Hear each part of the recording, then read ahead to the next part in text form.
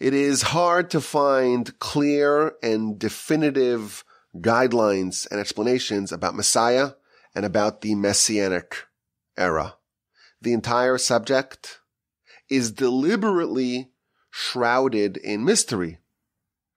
We aren't given clear details about Messiah and the Messianic era and how it will all unfold.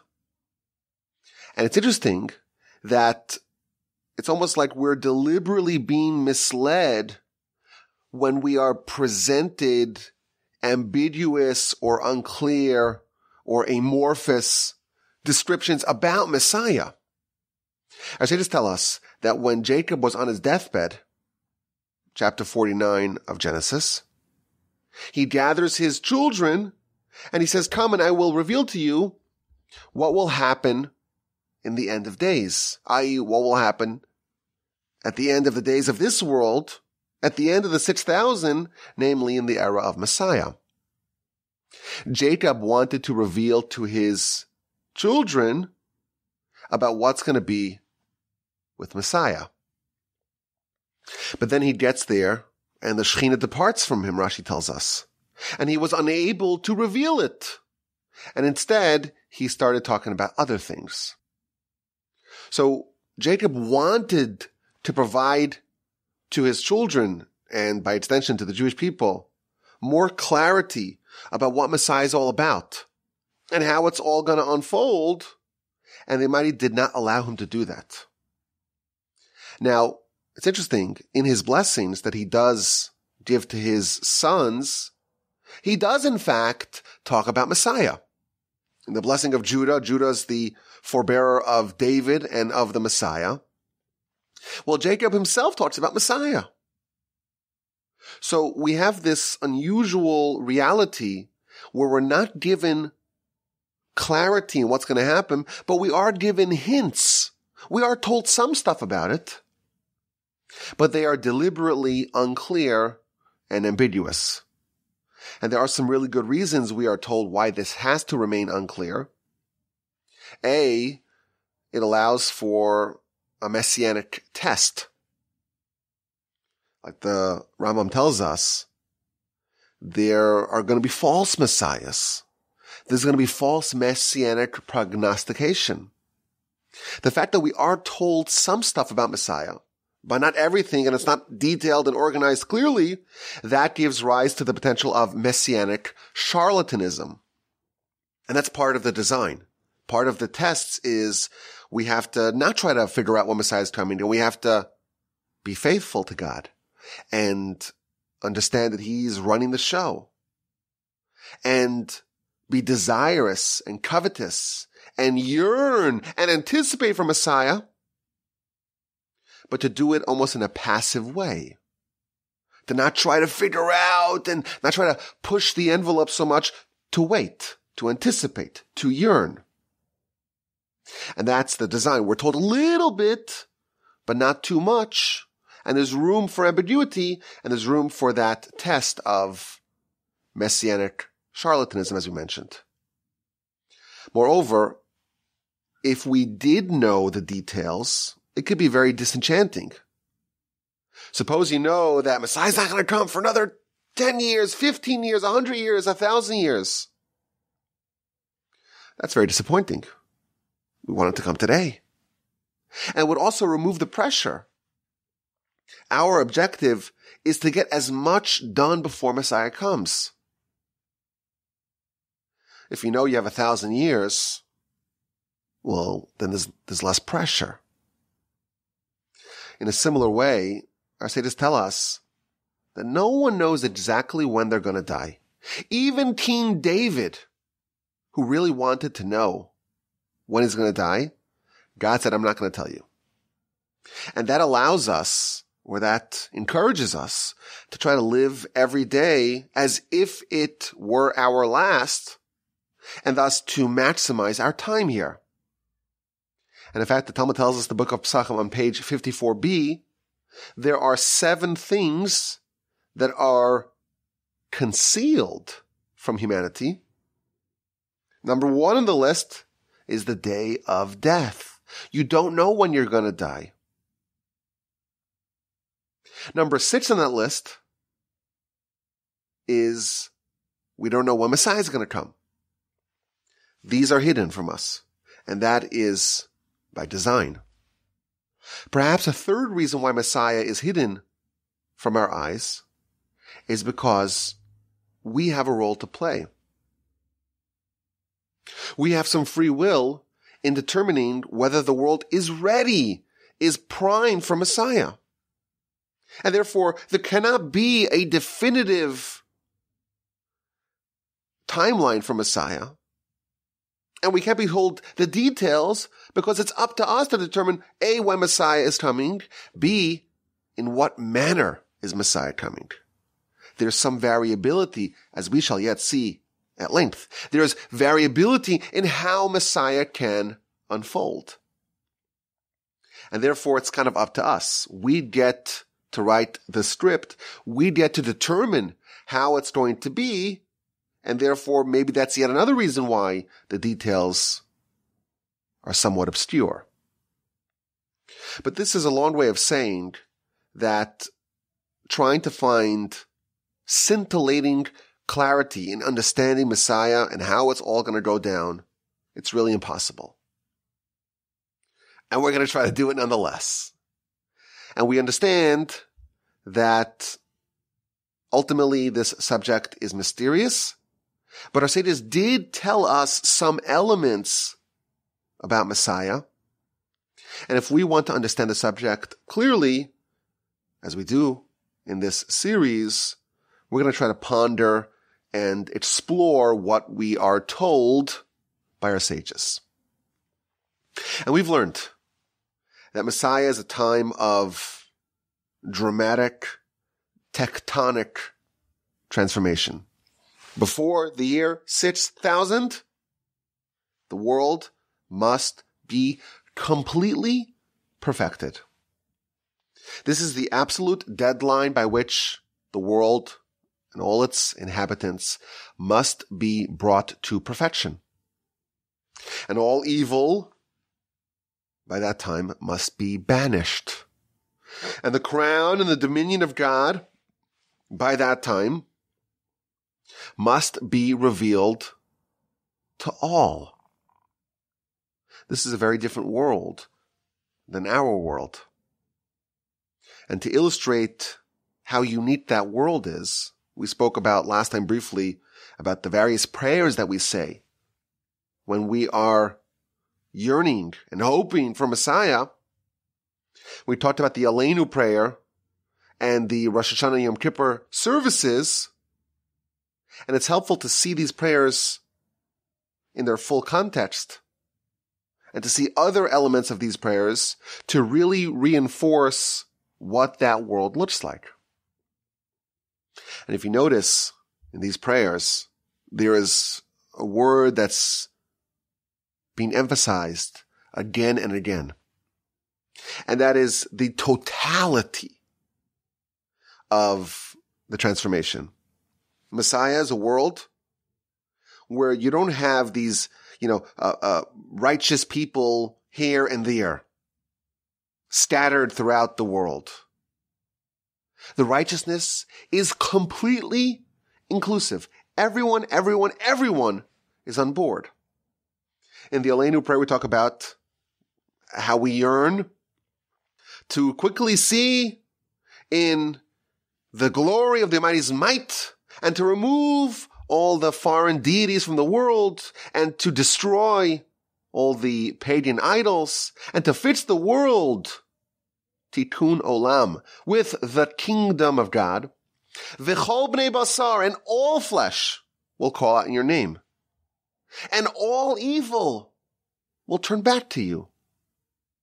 And all the inhabitants of the world will know and will understand that to you all knees will bend. And all tongues will pledge allegiance to you. Again, this idea of all. Kol Lashon, Kol Barach, Kol Yoshua Sevel, Kol Basar, Kol Reshi Aretz. Everyone will accept the yoke of your kingdom. You're going to rule over the whole world. There is universality, ubiquitousness to the acceptance of God. Similarly, in the Rosh Hashanah and Yom Kippur prayer, again, we talked about last time one of the prayers. This is another one of the prayers. Maloch al kol ha'olam kula b'chodecha. Rule over the entire world with your honor. And be exalted over the entire land. And appear with your greatness over all the inhabitants of the world. And all creations should know that you created them. And all things that are formed will know that you formed them. And all that have a soul, they will all declare, God, the God of Israel, He's the real king, and His dominion rules all. We're describing a radically different world than the one that we're used to. A world where the goodness has totally permeated every nook and cranny. God will rule over the entire world, be exalted over the entire land, appear in your splendor over all the inhabitants, and all creations will know that you created them, and all formations will know that you formed them. And all that have a soul will declare God's dominion. Every single being, every creation, every person will be fully submitted to God. Today, some people, sometimes, in some places, are righteous. In our world, we have isolated spots of righteousness, oases of faith. The world doesn't really seem to agree on anything in our world. Messiah is when everyone is there. Everyone is fully committed to God. Everyone is fully submitted to Him. All evil will be eradicated. All false gods will be gone. Everyone will know. Everyone will understand. Everyone will be on the same page. Everyone will come around to see and recognize the Creator. Very different world. And last time we inquired, how does this happen? What are the mechanisms by which Messiah can change the whole world so thoroughly, so substantially, so radically? And we spoke about four main catalysts. Maybe there are more than this, but four main catalysts that factor into this question. We talked about the eradication of the Yetzer Hara. There is part of the Messianic suite of changes is the elimination of evil. Well, if you remove the factors that cause us to be distanced from God, well, what remains? Just our innate affinity and fealty to the Almighty. That's one factor. A second factor, a second variable is Messiah himself, the force of personality of this incredible individual, and how that will sweep the whole world in the direction of faith in God. We talked about the fact that there are miracles associated with Messiah, and that too will change the calculus for humanity. And finally, we spoke about repentance, this national outpouring of a desire to return to God, and that too will ripple throughout the whole world. And again, I'm always trying to remind you that we're trying to do this in stages, methodically. We haven't gotten yet to the question of, well, what triggers that? What is the initial cause? Maybe that's something we don't even know. But what causes what, and what's the timeline of the transformation of Messiah? And our layout of this, it might not be chronological, and yes, there may be different ways that it can all play out.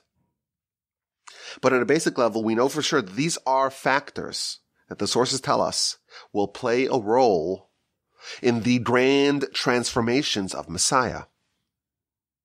And today, we're going to begin, please God, our study of these factors in depth.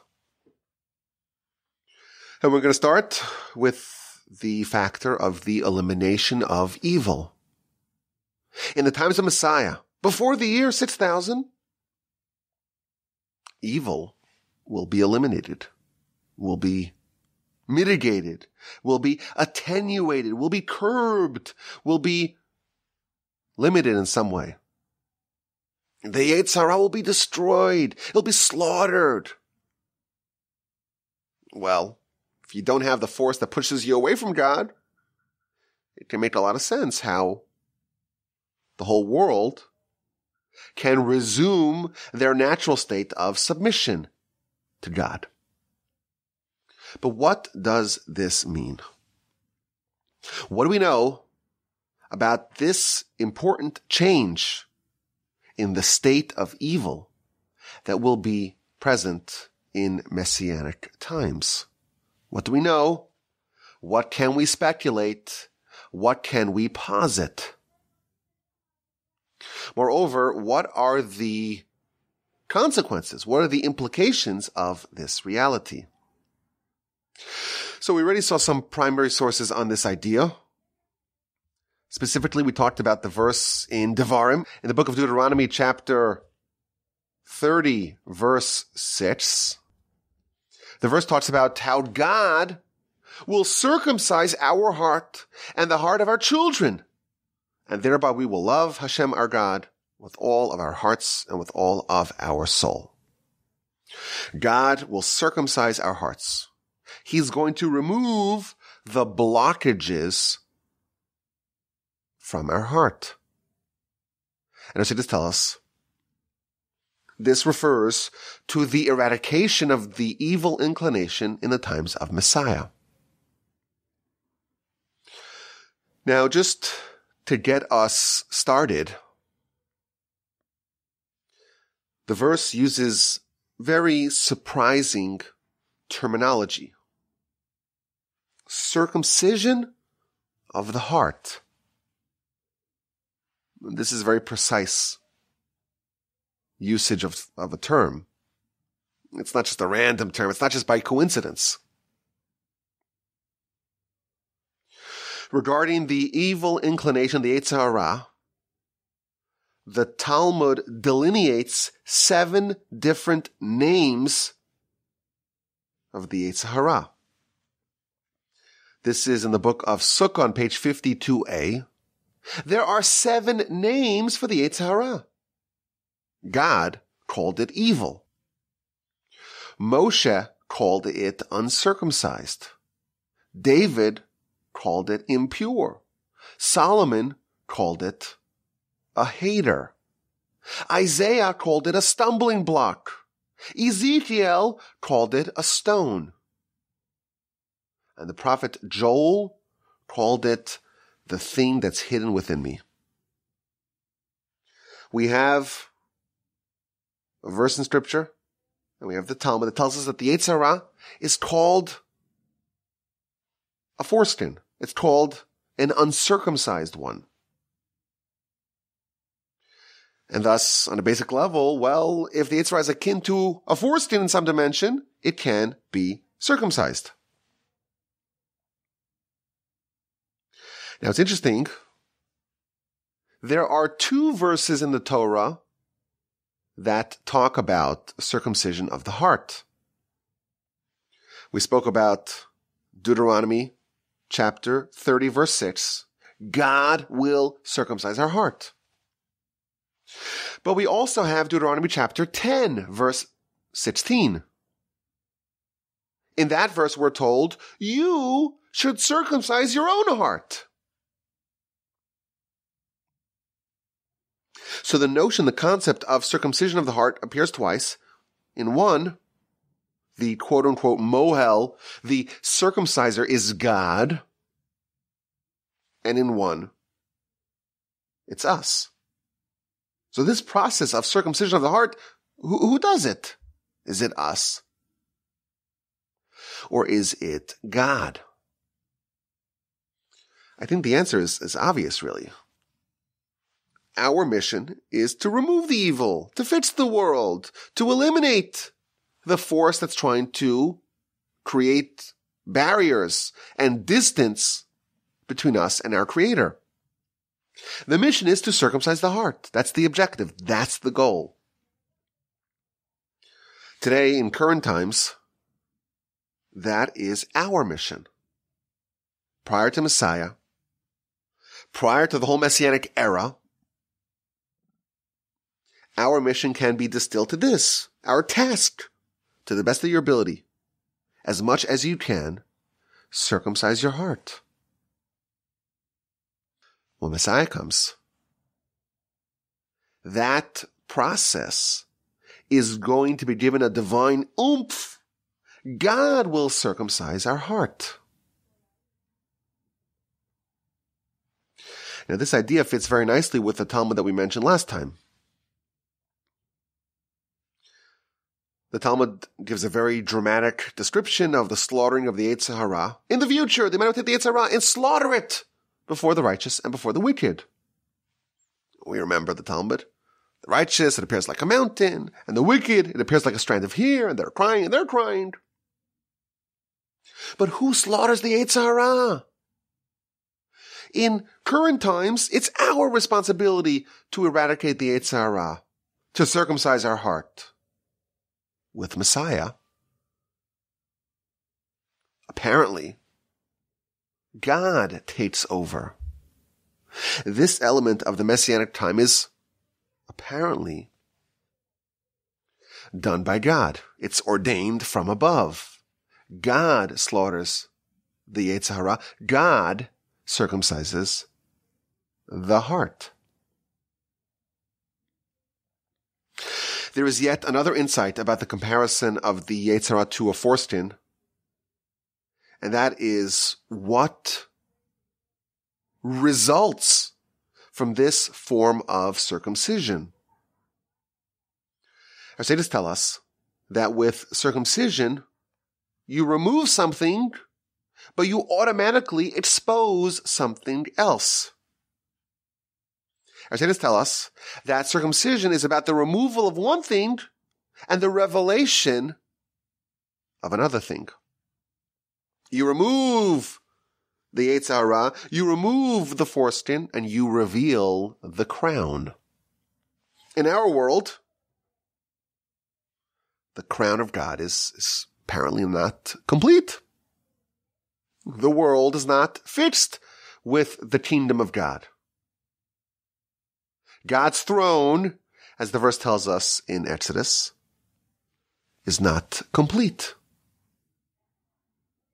So long as the evil is present, so long as Amalek is a force in the world, God's throne, so to speak, is incomplete. The world is not perfected with the kingdom of God.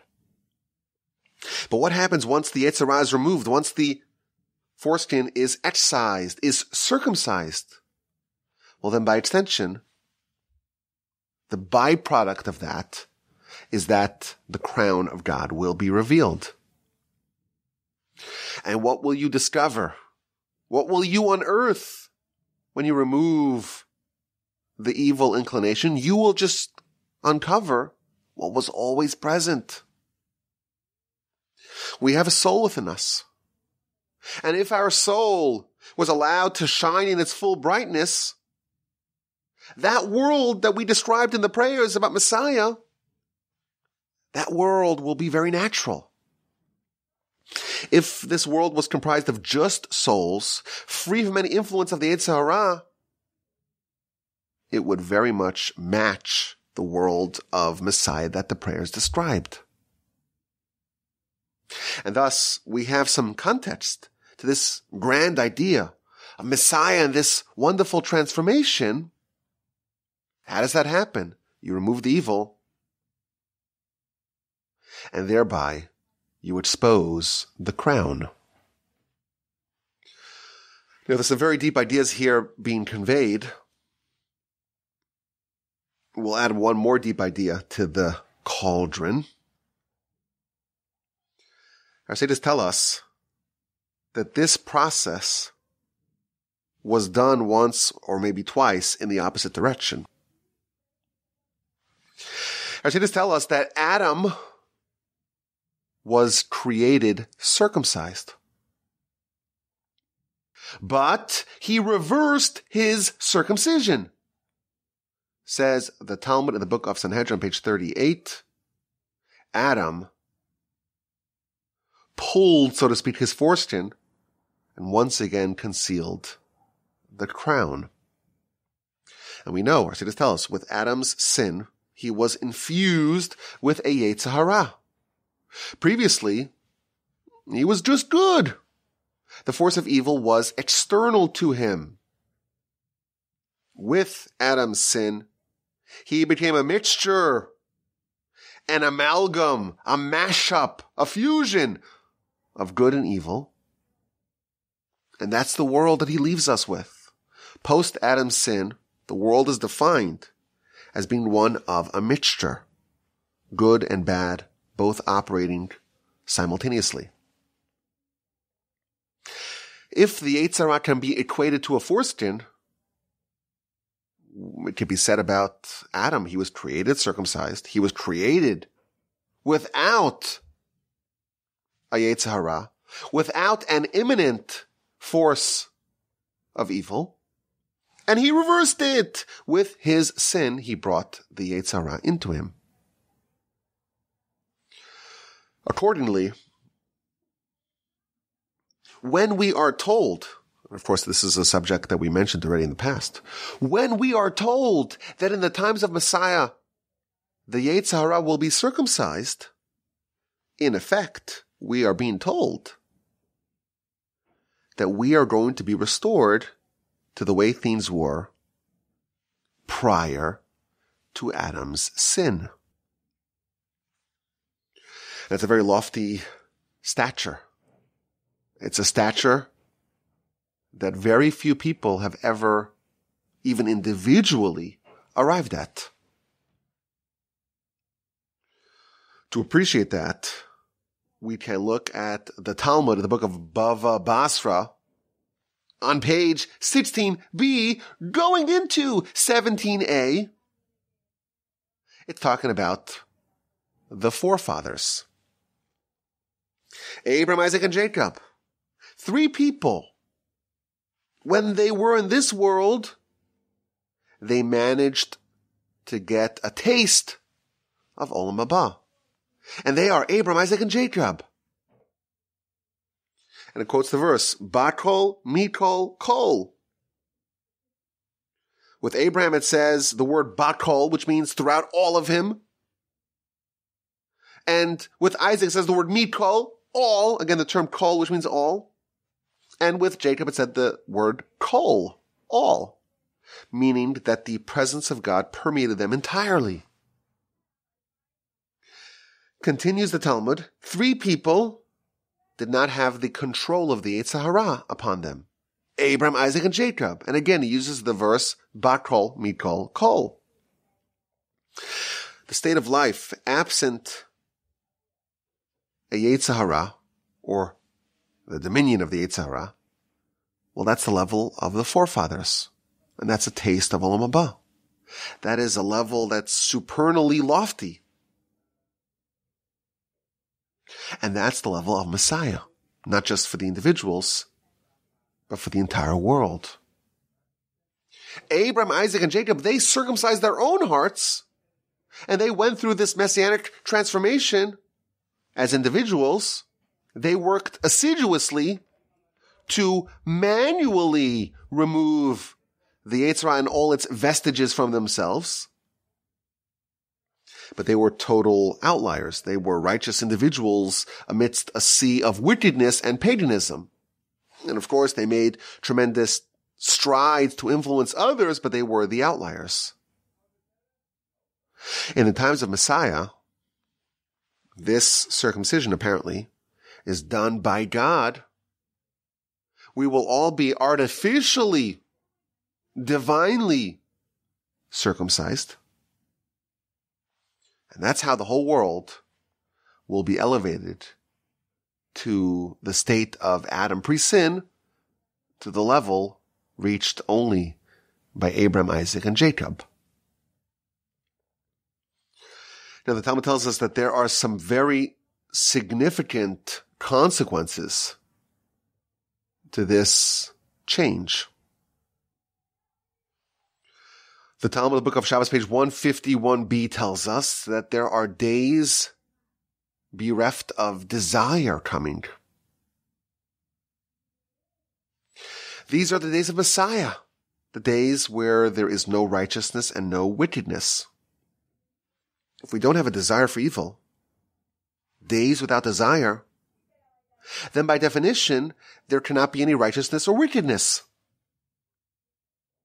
Because if you don't have to overcome the Yetzer Hara, well, how can you be classified as righteous? It was done to you. And if there's no Yetzer Hara to push you to become wicked, of course there's not going to be any wickedness. And thus in our world, we see a lot of diversity or inequality in righteousness. Because everyone's on their own. And everyone's fighting, and some people are more successful than others. Some people fight and overcome. Some people yield and submit and succumb. Everyone has a different result. If the Yetzer Hara is removed, then there's no righteousness, there's no wickedness, there's nothing to resist against, there's nothing pushing in the opposite direction. There's no evil inclination for us to overcome, and therefore there's no righteousness and there's no wickedness. Another way of saying this is that the free will that allows every person to either ascend and become more righteous or descend, degenerate, devolve, and become more wicked, that's suspended in the world of Messiah. And that brings us back to the state of Adam pre-sin. Our sages tell us that Adam technically, theoretically had free will. But his free will to do a sin, in the words of the Nefesh HaChaim, it was equivalent to the choice that we have to jump into a fire. If you see a burning furnace, can you jump into it? It would be highly inadvisable, of course, to do so. But do you have the choice to do so? You do. You don't have the desire to do so. That will be the state in the Messianic era. You may technically have free will, but you won't have the desire, and thus your free will be greatly limited in its scope. You can say that free will be suspended or curbed or limited in some way. Now, as an aside, I know we're going very deep. We'll go just a little bit deeper. This is why Adam sinned. Adam wasn't happy not having desire. He wanted to have the evil inclination. He wanted the evil and the good operating within him simultaneously. He wanted the dynamism of the challenge. He wanted to have the greater upside and, of course, the downside risk as well. He wanted life to be more meaningful. And that's why he jumped into the fire, and he reversed the circumcision, and he willingly imbibed the Yetzer Hara. He knew exactly what he was getting himself into, and he did it all willingly. And this raises the question, well, if the times of Messiah are like the times of Adam pre-sin, and humanity then coalesced in Adam, made a decision that that's not what we want, why do we want Messiah? Or why, when we are in a state of Adam pre-sin, in the times of Messiah, why won't we want to retrace Adam's sin again and reverse it all again to gain that midst of good and evil once again? That's a very advanced question. I think I have an answer. We'll put a pin in that because I think it's much later on down the line in our studies. But regardless, this is a major insight. One implication of Messiah and the removal of the Yetzer Hara is that our free will, to a certain extent, will be limited. And this brings with it a whole host of questions. It opens up the next realm of investigation for us. What is the nature of this elimination of evil, this reduction of the Yetzer Hara, this removal of the Yetzer Hara in the times of Messiah? Can we really understand that it's totally removed? That seems to be problematic. After all, the Yetzer Hara does serve a vital function. It does give life more dynamism and more opportunity and more meaning and more purpose. The days of Messiah are days without desire. Yamim asher b'hem chayfetz. There's no desire. Will the days of Messiah be dull and listless? Is that really what we're hoping for? Furthermore, my grandfather, blessed memory, asked a wonderful question by noting that there's actually a precedent for this.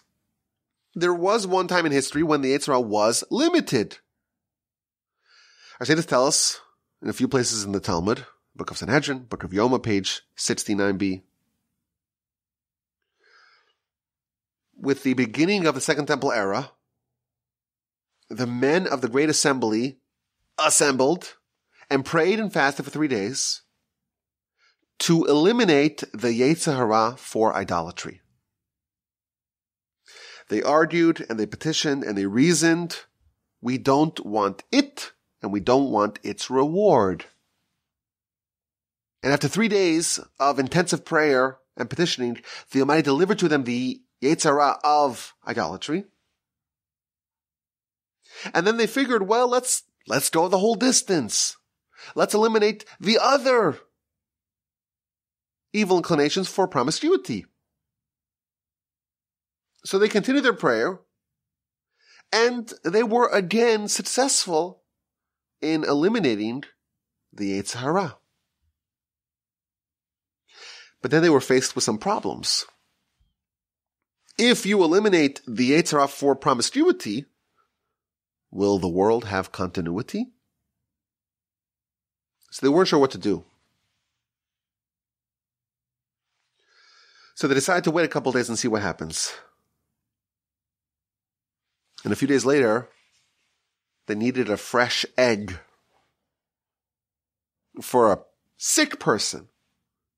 And even the chickens and the roosters had stopped to procreate. So they said, wait a minute, maybe we went a little too far because we eliminated the Yetzer Hara for dynamism, for procreation, for promiscuity. What do we do now? We can't really ask to eliminate this desire partially. The Almighty doesn't give us partial gifts. So Talmud there tells us what they actually did, but they essentially restored the Yetzer Hara. What the Talmud is telling us is that the Yetzer Hara serves as a force that ensures the world's continuity. Is that going to cease? Will we be unable to find a fresh egg in Messianic times? Will people cease to procreate in Messianic times? As we mentioned in the past, the Talmud, the Rambam tells us that the difference between these two worlds, between this world and the world of Messiah, is very limited. It's very minimal. It's not that great. Ein bein olam hazeh l'olam Mashiach There's no difference between our world and the world of Messiah. Only shibud malchus bavad, only the submission to foreign rulers. Absent the Yetzer Hara, there's a very significant difference between our world and Messiah. Moreover, Messiah is described as a time of hunger, of thirst for the Word of God. The knowledge of God will cover the land like water covers the seabed. Can't be that we're just operating by rote, habit, routine, following our instincts. There's going to be hunger. How can there be hunger and desire absent a Yetzer Hara? How can there be hunger and desire in days that there is no desire? So how exactly do we understand this idea of the elimination of the Yetzer Hara in the days of Messiah? How is that not going to lead to the destruction of the world? What exactly do our sages mean, when they talk about the elimination of the Yetzer Hara in the times of Messiah? So what we discover when we analyze the sources in depth is that somehow the Yetzer Hara is eliminated, yet the world is not rendered into being listless and stale and stagnant. The Yetzer Hara is maybe partially removed, but enough is left over to give the world some excitement, some buzz, some dynamism. For example, the Ramchal, in his work Das Tvunos, he's talking about the world after the resurrection. So remember, we have our world, and our world's going to last 6,000 years. Before 6,000 years, Messiah's got to come and fix the whole world before 6,000 arrives. And then the world is put to rest, put to sleep, put on ice, hibernates for 1,000 years. We'll talk more about these 1,000 years in a little bit. The water is going to swamp over the land, and the righteous will fly like birds, but not getting tired, whatever that means. But just as a person is buried to be reborn, the world is buried to be reborn. 6,000 years, and then 1,000 years of rest, and then it's rebuilt again for Olam Haba. And Ramchal is talking about what's going to be after the resurrection. The people will be restored like angels. Not like donkeys. They will be free of all physicality and all of its after effects. As an example, they will be free of the Yetzer Hara. Again, he's not talking about the Messianic era. After 6,000 years and after the 7th millennium, and then the world is rebuilt and the people are restored with the resurrection, they're going to be very different than the people that we are used to today. They won't be like donkeys. They'll be like angels. And then he adds, and even in the days of Messiah, the verse says, I will remove the stone heart from your flesh. And it quotes the Talmud, there will be days without desire. These are the days of Messiah, that there's no righteousness and there's no wickedness. If you read this piece in Ramchal, he seems to differentiate between the eradication of the Yetzer Hara in the world after the resurrection versus the eradication of the Yetzer Hara in the world of Messiah. So perhaps there are two eradications of the Yetzer Hara. Moreover, the Talmud that we mentioned earlier, the Almighty in the future, will take the Yetzer Hara and slaughter it in front of the righteous and in front of the wicked.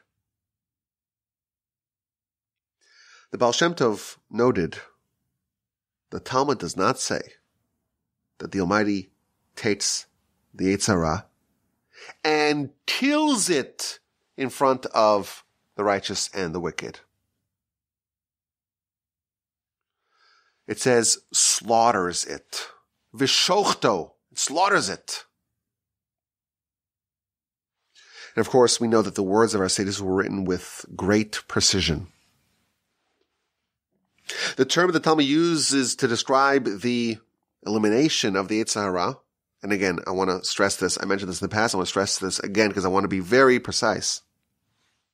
This Talmud does not explicitly say this is talking about the removal of the Yetzer Hara in the times of Messiah. It says in the future. We can maybe speculate that it's talking about the times of Messiah, but we don't know that for sure. But what word does it use? It uses the word slaughters. This is the term that's used for the slaughtering of an animal. You want to have kosher beef, you have to have a kosher animal. But if you have a cow, the cow's not kosher until it's been slaughtered. The process of slaughtering is the process of taking something that has the potential to be kosher and actualizing that said potential. Says the Baal Shem Tov, this process is not describing the elimination of the Yetzer Hara, but the koshering, the rendering of it as kosher. The taking of the Yetzer Hara and transforming it from being non-kosher to being kosher. Taking the evil and removing it and keeping just the good parts. Not eliminating the Yetzer Hara, but defaming it. And thus perhaps we can say that free will be changed, will be altered, but it won't be eliminated entirely. The Yetzer Hara will still be there, but now in a kosher version. Now this idea is well developed in the Talmud and elsewhere, that actually what's ideal is not to eliminate the Yetzer Hara, but to channel it properly. For example, the Talmud of the book of Kiddushin on page 30b tells us that the Almighty tells the Jewish people, I have created the Yetzer Hara, but I created Torah as an antidote. Barasi lo Torah tavlin. Torah is the antidote. Now the word tavlin means antidote, but it also means spice. So the commentaries tell us, what's ideal is not to remove and eliminate the Yetzer Hara, but to spice it, to improve it, to slaughter it, to make it kosher. And maybe that's the nature of the elimination of evil in times of Messiah. Moreover, the Talmud in that same page, in Kiddushin on page 30b, tells us, if the Yetzer Hara attacks you, drag him with you to the Beis Medrash, the Academy of Learning. Now, if the Yetzer Hara was just an unmitigated evil, you wouldn't want him with you in the academy. You'd want him far away from you. Evidently, if you could find a way to channel the Yetzer Hara to be an asset for you in the academy, well, that's ideal. Drag him with you to the academy. Deploy him in the Beis Medrash, because that is the best of both worlds. The Midrash tells us, quoting a verse, if your enemy is hungry, feed him bread. Says the Midrash, your enemy, that's the Yetzer Hara. And bread, that's Torah. Take the Yetzer Hara and feed it Torah, and now it is an asset, not a liability.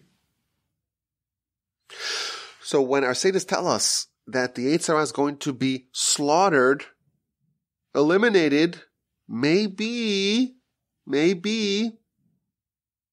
there is still some dynamism because the Yetzer Hara is now rendered kosher. Now, this notion that the elimination of the Yetzer Hara is not necessarily the complete eradication of choice, this notion is echoed in the commentary of Ramban to the aforementioned verse in Deuteronomy chapter 30, verse 6. God will circumcise your heart and the heart of your children, and you'll love Hashem your God with all your heart, with all your soul. So the Ramban gives us the context of this. Since creation, we have choice. We have free will. We can be righteous. We can be wicked. And when we make choices, well, we earn either merit or punishment. But in the times of Messiah, our choice to do good will be natural. If you read the Ramban very carefully, he doesn't say there's not going to be any choice. There will still be choice, but the choice to do good will be natural. And the heart will not desire something that's inappropriate for it. The things that are harmful for you, you won't covet at all. And that's what's referred to in this circumcision of the heart. Because lust and desire are like a foreskin for the heart. And the circumcision of the heart, that's to remove the desire, the lust for the things that are harmful. And in that time, man will be restored to the way man was prior to the sin of Adam. That man will do naturally what is appropriate to do. But man will not be bedeviled by wanting one thing and having simultaneously the opposing desire to do the opposite. In our life, there's dissonance, there's resistance. We want to do mitzvos, we want to study Torah. We want to follow our intellect to do what's right. But we also have inclinations to do things that are not right, that are inappropriate. And there's a different domain, so to speak, operational within us. We have good impulses and bad impulses, good characteristics and bad characteristics. And we have sometimes an inclination to get angry and to do terrible things and to be violent. On the other hand, we want to do good, we want to be righteous, we want to be kind, we want to be hospitable. You look at Abraham and you see what it's like when we have a person who is not conflicted. Abraham, he also does kindness. And he also deploys anger. He's hospitable, but he also distances himself from other people. And he also uses violence sometimes. But in every instance, he's doing what's right. For the passerby, he offers kindness and hospitality. When Ishmael goes awry, he banishes him and is very cold to him. And when Lot is a bad influence, he sends him away. And when it's appropriate for him to engage in warfare, he does, as is described in chapter 14 of Genesis. Abraham also has these qualities of kindness and anger and violence and goodness and hospitality, but there's no dissonance. There's no conflict. Every quality, every attribute, every trait is given its right time and place for when it is proper to deploy it. Similarly, when we talk about Torah, and we have the idea of lust, and they seem to be such opposites in our world. One is the domain of the soul and the Yetzer Tov, the good inclination. And one's the body and physicality and pursuit of pleasure on the other hand. In Messiah, we're going to be like Abraham. All those forces will still be present, but what's going to be in charge is the soul, like Adam prior to his sin, like Abraham, Isaac, and Jacob.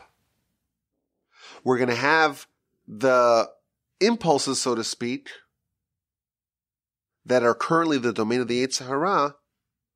We're going to commandeer them from the Yetzer Hara and have a good version of all of these. And thus the world can still have its dynamism and excitement, but all in a kosher fashion.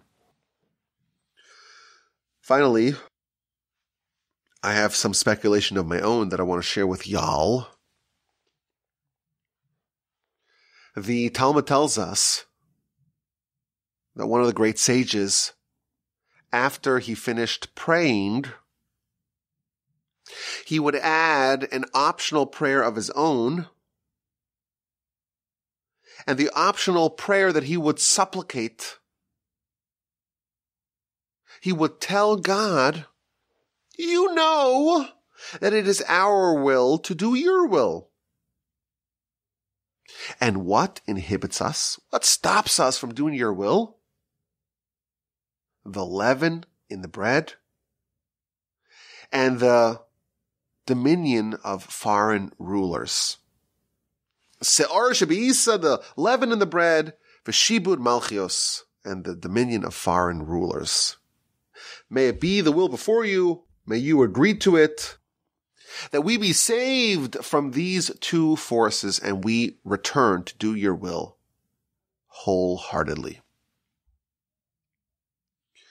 In part 1 of my book, Upon a 10-String Tarp, I spend a lot of time focusing on this Talmud and the idea of the two elements of the Yetzer Hara. The Yetzer Hara is this foreign god, this evil inclination. But we prove in the book that there are two elements, two aspects of it. There's the internal Yetzer Hara and the external Yetzer Hara. And they each try to impel a person to sin in different ways. And in the book we prove, or we speculate, we posit, we espouse the theory that the leaven in the bread, the agent that puffs up the bread, converts matzah into chametz, that's a reference to the external Yetzer Hara. The external Yetzer Hara is this idea of taking something which is a necessary nutrient. It can serve as fuel for a journey, and it gets transformed into a value of its own, something to pursue as an end unto its own. That's the external Yetzer Hara. The control of the foreign rulers, the second inhibitor for us doing the will of God, according to this prayer. Well, that's the internal Yetzer Hara that maintains dominion over a person. And what's that called? That's called Shibud Malchios, the dominion of foreign rulers. Isn't it interesting that when our sages differentiate between this world and the world of Messiah, the Talmud uses the identical words. Ein bein olam hazeh le'emes Mashiach ela shibud malchios bilvad. The only difference between this world and the world of Messiah is dominion of foreign rulers. So we always thought it meant that, well, you have this government and that government, and this empire and this kingdom. And Messiah comes, we'll have our own kingdom. We won't have the dominion of foreign rulers. But maybe, just maybe, when the Talmud uses the identical words to describe the thing that inhibits us to have a relationship with God, and as we speculated in my book, maybe that's referring to an element, half, so to speak, of the Yetzer Hara.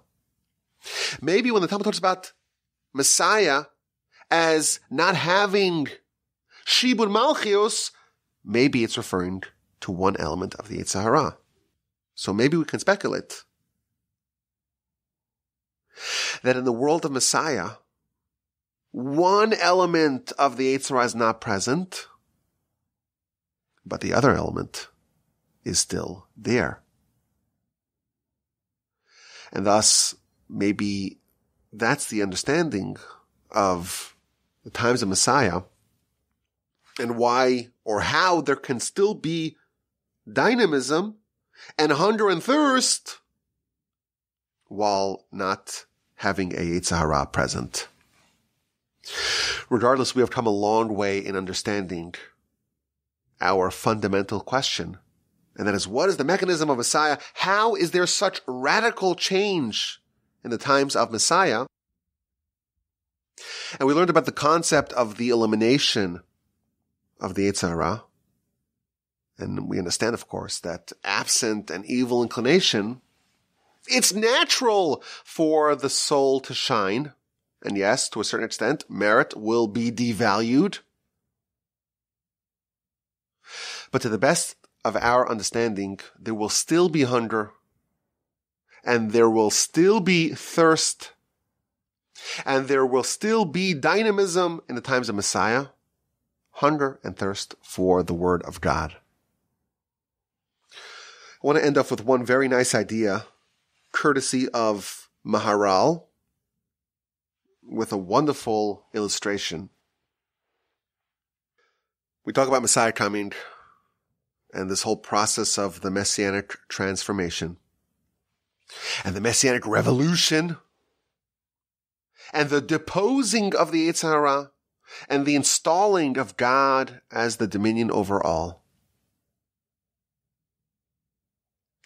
And the Almighty coming and circumcising the heart and apparently artificially completely changing the calculus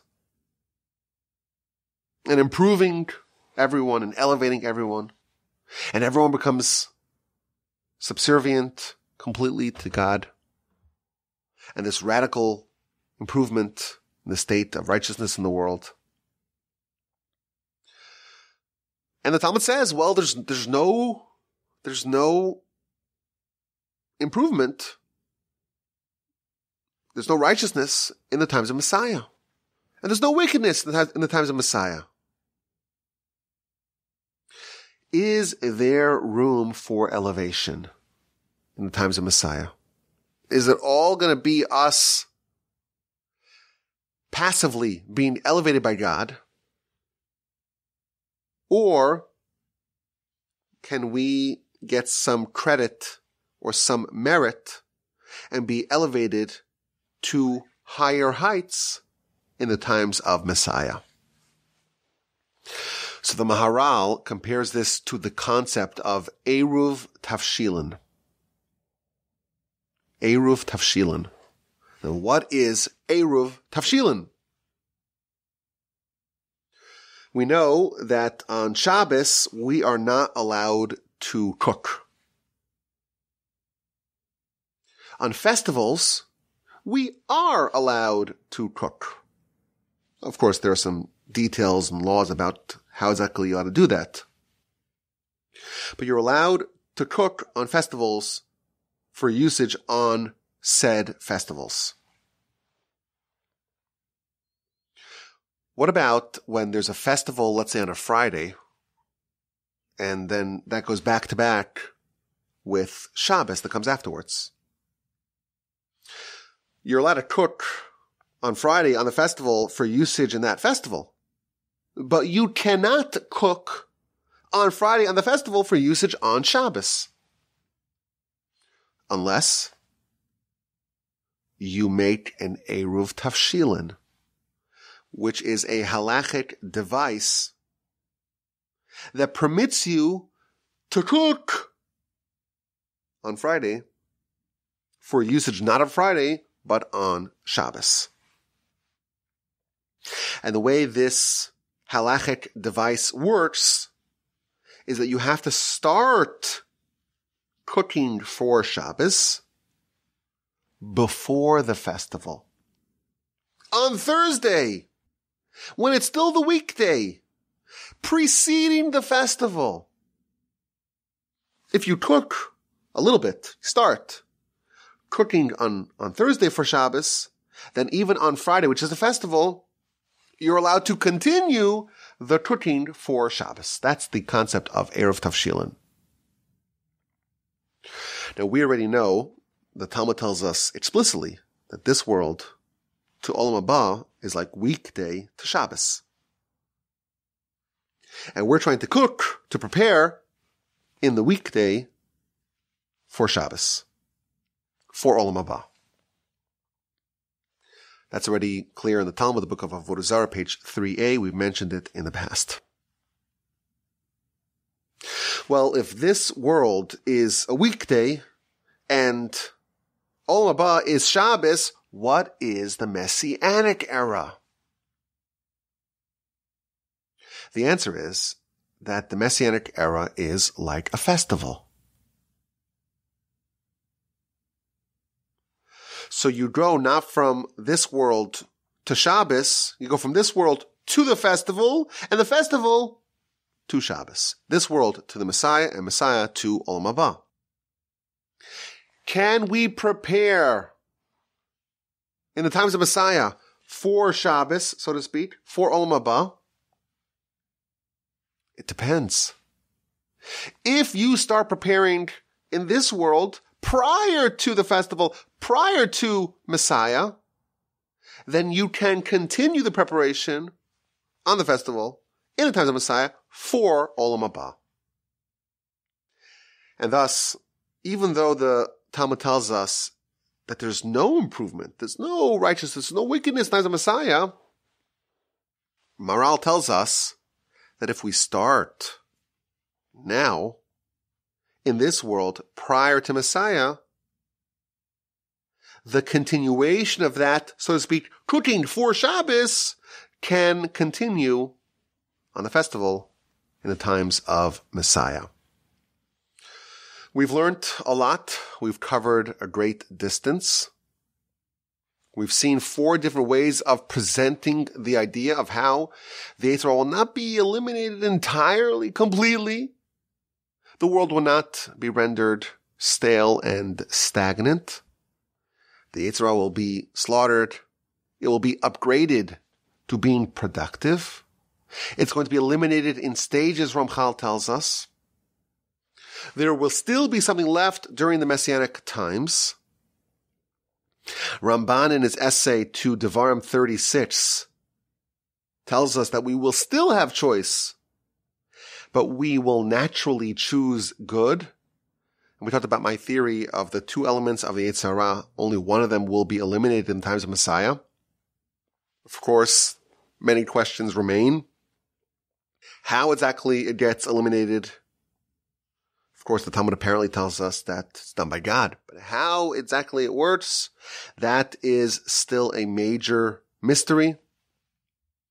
And even though the Talmud tells us that it's going to be slaughtered by God, we've already been accustomed to the idea that there's probably some nuance in that. And that angle we have yet to address. But I think we have taken a chunk out of this subject. There's a lot more to uncover and to ponder. And please God, next time we will talk about the persona of Messiah himself. This individual, this king that will arise, that will come on a donkey, we're told. This towering figure who's going to change the whole world. That is on our agenda for next time. This was delightful to study with y'all. I'm in the Torch Center. You are wherever you are. I appreciate your friendship and your kindness and your listenership. And if you want to send me an email to talk about this subject or any other subject, my email address is rabbiwolbe@gmail.com.